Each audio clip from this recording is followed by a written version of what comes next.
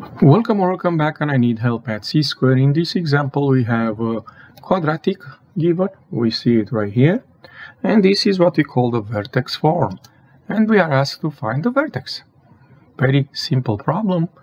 Probably you want to write this vertex form. And you're going to see then what else you need to do. So if we look now, we can kind of match the things, right?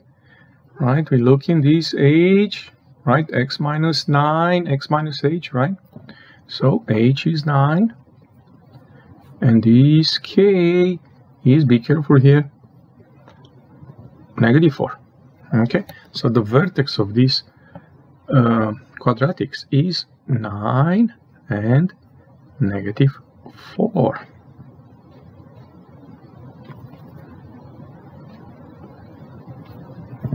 Okay, also have the graph here for you to see it. You see that 9 and -4, the vertex right here, right? And now just to point something, if you move 3 up and 1 right, you get another point. Hey, how do I move that 3 up and 1 right? You see that 3 there.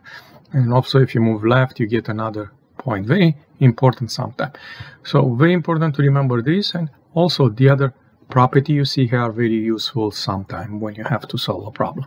Well, in this case, that's it. The vertex is 9 and -4. If you enjoyed this video clip, don't forget to click the like button and come back on C-square for more help. Thank you.